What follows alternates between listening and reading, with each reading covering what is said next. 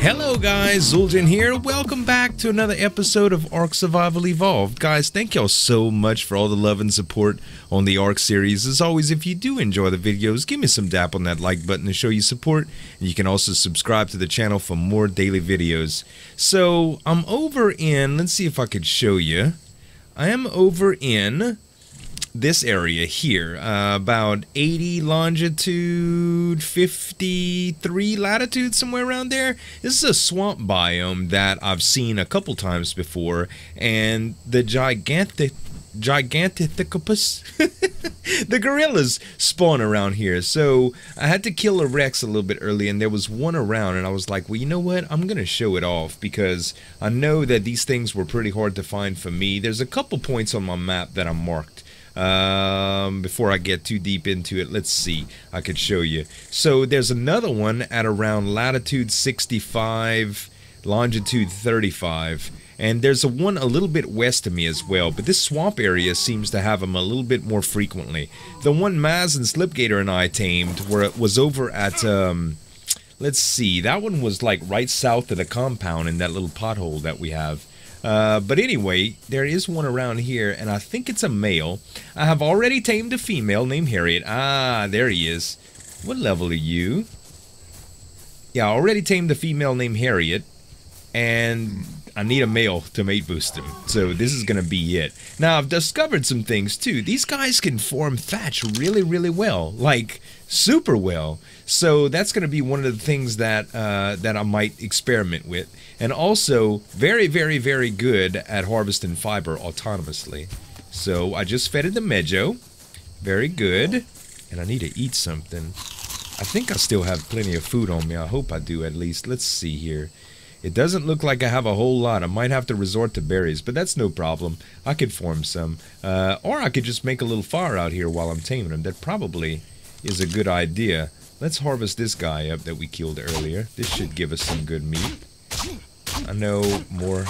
You get more from using your pickaxe, but I don't really need a lot right now. Okay, let's get some firewood. And we'll grab some flint from that rock too. Let's go ahead and get a feeding on this guy right quick. Boom. Yep. Oh, I think he saw me. Yeah, he's mad. Yeah, they get mad. So a hotfix just went through a little while earlier, and it was supposed to have kind of softened up the way that they aggro. So I found out it's relatively the same process, and if I'm not mistaken, it takes a little bit longer for them to actually feed. So this guy should drop aggro any minute now. Maybe not. Come on, guy. I don't want to mean you no harm. I just want to give you some Mejo berries. There we go. Alright, let's get a little bit of flint and stone here. And we should be able to make a fire now. No problem. So I just fed him, so I should have a little while. Let's see. Do we have enough stuff to make a fire? The answer is yes. Alright, so we'll make a fire, and we'll set that to cook the meat that we have so that we don't need to worry about it. Let's see here. Oh, don't get too close, buddy. Don't get too close.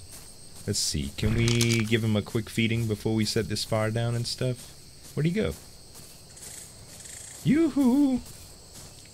So Harriet is the female, and I guess this is going to be Harry and Harriet, right? Okay, let's see. Right behind him. Boom. Fed. Nice. Alright. Now, where did I put Speedy? Speedy! There you are. I just want to put the fire close by. Okay, we'll go ahead and set the fire down.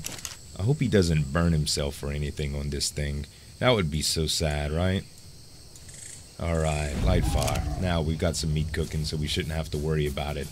So yeah, this little taming minigame is a lot of fun. Like, at first it was a little aggravating when we were trying to figure it out yesterday, but I gotta tell you guys, it's pretty cool being able to tame him like this. It's an adventure every single time. The other one was a little bit hard to tame too, and I think she started out as only level 12. She was really low level. And I had saw another one around here that was level 60 something, but it was another female, and I really wanted a mate boost thing.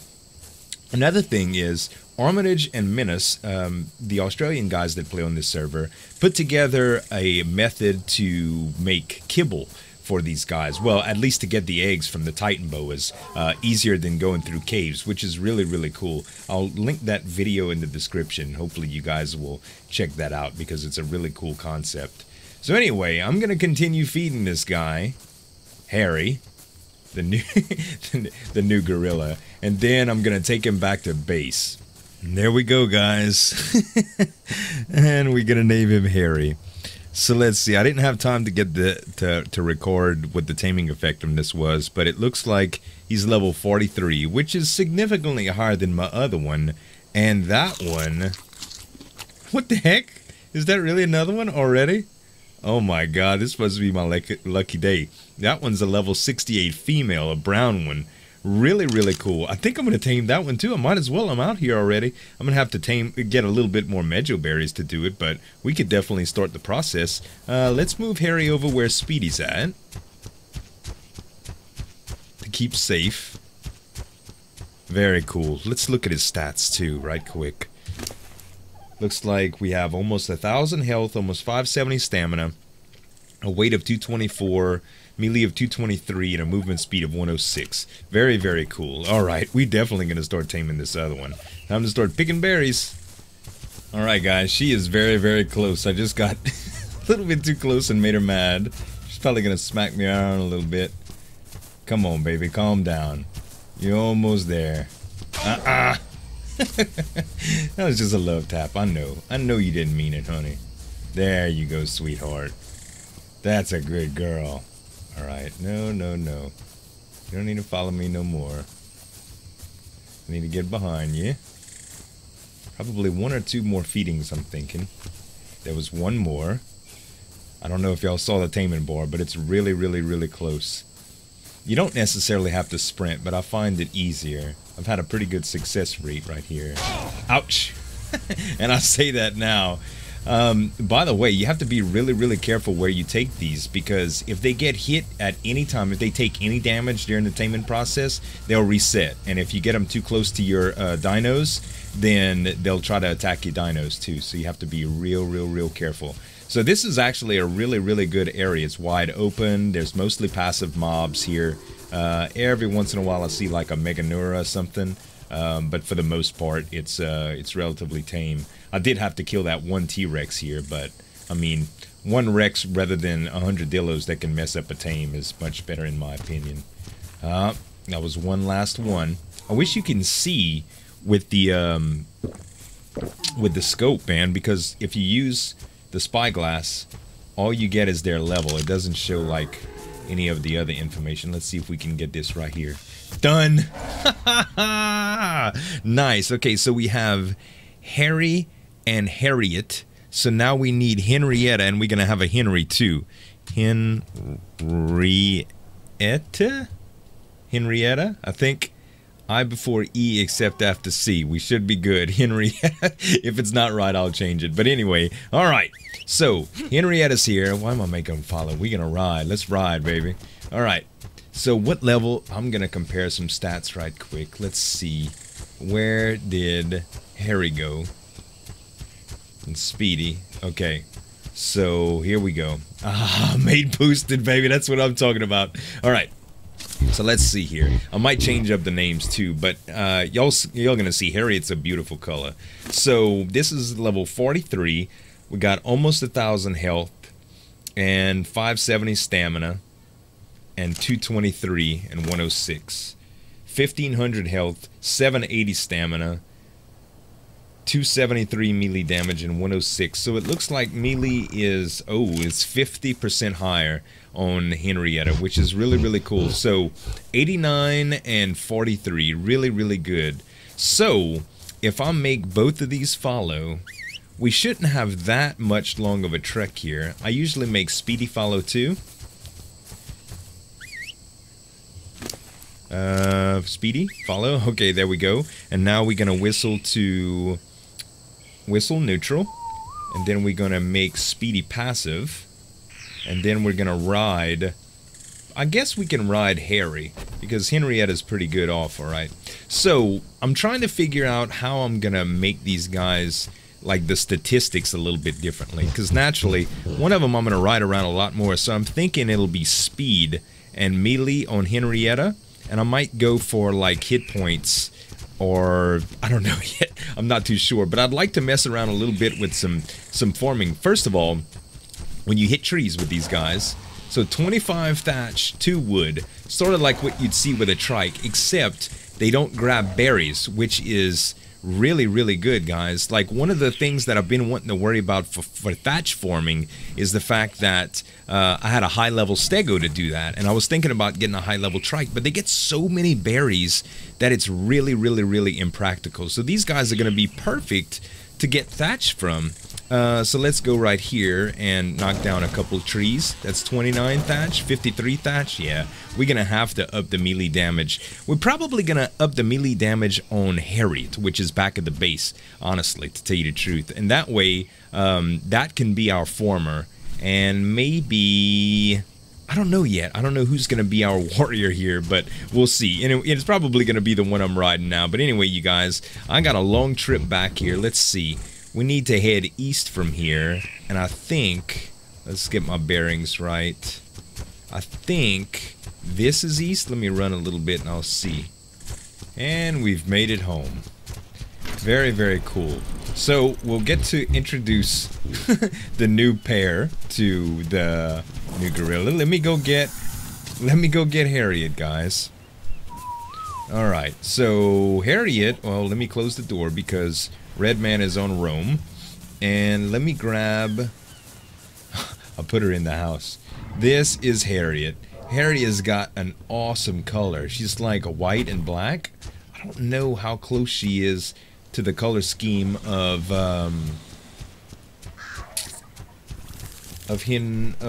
Harry here. A little bit different. There's Redman. So let's compare. Actually, I think they're just the same. So Harriet and Harry are like, that's awesome. So I'm gonna need Henrietta to find a brown mate, I guess, called Henry. I don't know, I'm gonna have to look around for him, but that's really, really cool. So the next thing I need to do is make sure all of these guys have Flack. Harry, can I have my helmet back, please? I need to make them Flack armor so that they can be a little bit better protected, and that's going to be some of the best helmets money can buy. I mean, 143 armor is pretty darn good. Mining helmets are actually a little bit better, but I don't even wear those because they're so hard to repair and stuff. So I'm going to get these guys some helmets working. Let's see what kind of supplies we have for the... I know we're probably... Let's take a look at the blueprints that we have right now to see, make sure I don't have a flak helmet. It does not look like I have a flak helmet at all. I guess I'm gonna go to the forge and make them. Alright, you guys, we just went up to the mountain to grab a little bit of metal because we were a little low. So I'm just gonna let this run. I needed a lot less than that, but you know, when you're up there, you might as well pick it all up. And this should be all we need to do the last one. Sweet, so now I'm going to have 3 ramshackle flak helmets for the gorillas, which are really, really, really cool. And I guess I'm going to skin them. I don't know if I should skin them differently or skin them the same. I'm not too sure what I should do. I'm glad those things can't burn down the place. Anyway, I'm going to head back and equip. Alright guys, here's the battle squad, all equipped up. You know, I had to dye them in my colors. Anyway, I don't know. I'm probably going to skin their hats a little bit differently as I get helmets and stuff. Maybe I could do some of the skins. Like, I've already got one of these Rex bone helmet skins, and when I took the leather hat off and deskinned it, the skin disappeared, so I might have to die a few times to make that thing respawn. I don't know, but at any rate, I've got my battle squad ready. Now, I do want to take them up the mountain to try them out because I think they're going to be a force to be reckoned with, but I thought I would give y'all a few updates. So, after the Artemis thing, by the way, thank y'all for all the comments and chimed in. I knew about the Greek gods and stuff like that too. I didn't actually know what she was the god of, but Artemis Entreri is actually a character in the Drizzt Do'Urden saga, so that's why you guys were probably like, what, but it's a girl or it's a boy or whatever the case may be. The fact of the matter is Artemis, from the books that I've read, the inspiration that I got the name from was male. So anyway, that's a done deal. Now, if we go to here, a few of you noticed that I did have another Rex that I tamed, and his name was Zachnathian. Now, this is another character from the Drizzt Do'Urden saga. He was a really, really high-level Rex, and I couldn't really pass it up. So, I want a few of these as guards. Once I get the base to where I can really station them where they're supposed to be, they're going to be stationed all around here, and they're going to be doing some guarding for me, because I do get the occasional alpha raptor that spawns up into the mountains, and it's much better that I can do that. So, last but not least, some base updates. So, I have been putting together some base.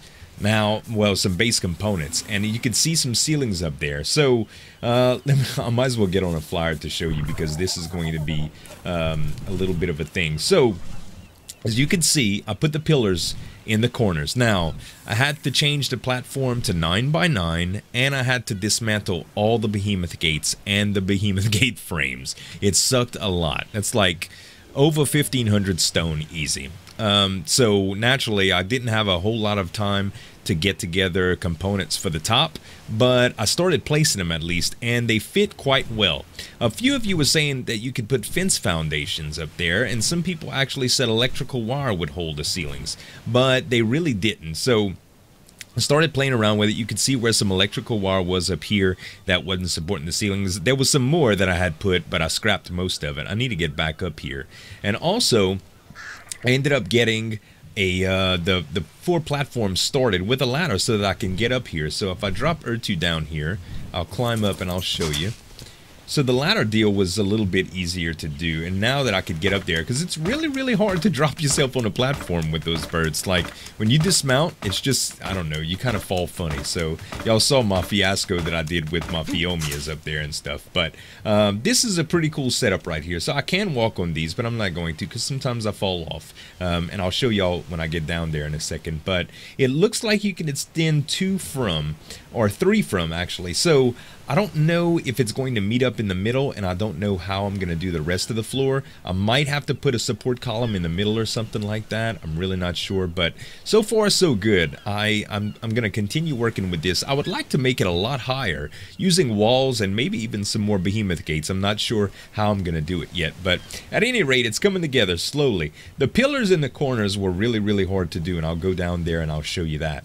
So I did the pillars in the corners, and I don't know how high they were, but they took quite a few pillars, and I've also had to extend the ones down here so that it could be a 9x9. Now, if I go any further back, as you can see, the drop-off gets pretty significant. So the material cost keeps going up and up and up and up, but that's why I haven't torn down my house yet, because it's a go-between while I do my base. So my base is not going to happen overnight. I know a lot of people like, finish your base, man. My base is going to be a long build, and I don't want to just sit here and grind for hours and hours and hours. I like to do it as I go, and when I get a building idea, I try it. So the next setup is going to be to try to put an official cap on this roof, and I'm also going to see how there's a gap space in between there. Like if I go to my spyglass, you see how there's a gap space between there? I'm going to hang some walls from there, so don't fret. It's going to look real good, and I'm hoping, like I said, to maybe even put behemoth gates up there too, so the tower is extended. I'd like to do that a few times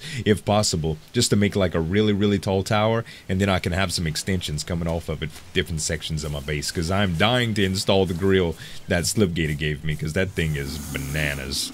And speaking of bananas, let's go mess around with these guys. So I think what I'm going to do is make them all follow me.